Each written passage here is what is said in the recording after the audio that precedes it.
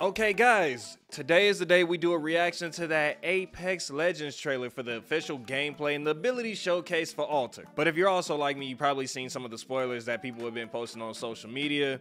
Sucks, but I guess that's the game. But I still don't fully understand how the abilities work and how her kit's gonna work, so we gonna see for ourselves today if this is a good or bad character. Either way it goes, though, aesthetically and everything about her, I'm vibing with it. Every world is the same. Right. You give them. So this is Broken Moon. Oh my god, that skin, nigga. That skin is crazy tough. Catalyst got one of the best skins. Suddenly they all fall apart. And Is Broken Moon gonna become one of my favorite maps? pieces.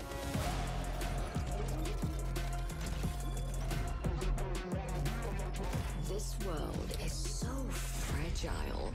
Tough. I mean, just call it what it is. Tough. How adorable. Oh, so the 30/30 is the battle pass skin. Passive like Rev or no? We're going back to Reed. Her passive, Void Passage. Oh, maybe this isn't a passive, but it creates a portal passes way through a surface. So this is probably her attack.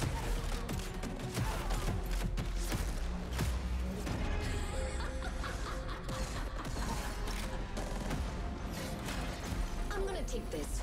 Gift from the Rift. Remotely interact with a death box to claim one item. Cannot be armor. Huh. You're clearly done using it. Okay. And then that's the ultimate. I know that for a fact. The thing that she just threw. This cat and mouse. So Void Nexus.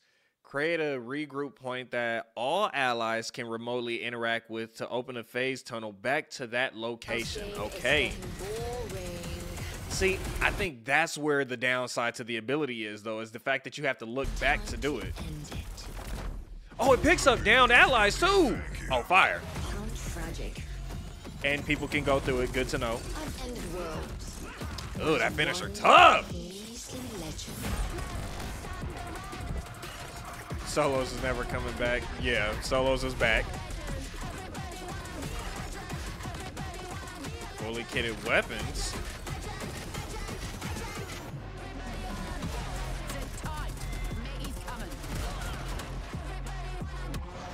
Hey, This bird's got fangs. I think I like that if that's gonna be in solos.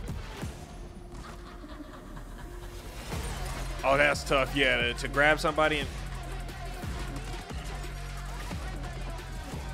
so evidently they got customizable heirlooms now. Hi again. Ready for the big finale? Fire. See, I think that's what's gonna be the thing with her is her attack is gonna be amazing to use. Kinda nice. Might stick around for the fireworks.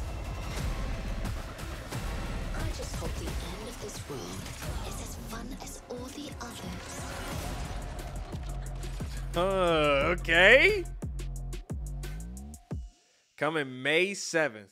But guys, aside from everything like with the Broken Moon changes, which I'm excited to see all the new POIs, Solos is coming back, which is dope, and it might have like a little bit of a twist and change to it the way it originally was, which is nice, and a new legend. That's all I really got for y'all. So y'all let me know how excited you are. I'm always excited about a new legend, always excited to see the maps getting changed. Maybe Broken Moon is a little bit better.